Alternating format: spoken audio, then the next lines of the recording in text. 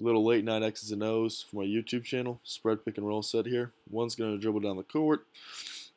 Four is going to set a down screen for two. Two is going to sprint off the down screen to the wing. One is going to pass to two on the wing. Three should be moving up to the wing as one is passing to two. After one passes to two, one sprints into a ram down screen for five. Five sprints into a middle ball screen for two. Frame three is the key timing of the set, something you really need to practice.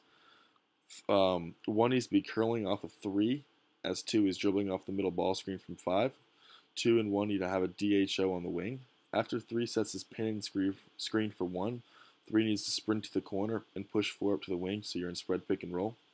After one receives a DHO from two, one is going to dribble off a five slot ball screen. Five is going to roll hard to the rim with thrust. Two is going to replace, and then you are now in the spread pick and roll.